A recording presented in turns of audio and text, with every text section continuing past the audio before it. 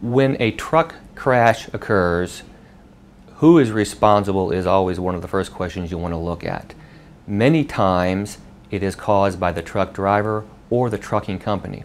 The Federal Motor Carrier Safety Administration do studies and they generate statistics on truck accidents and truck crashes, and what they're looking for is what was the cause of this crash. And what those statistics will tell you is that in a large number of cases, over half sometimes, those were caused by truck driver error.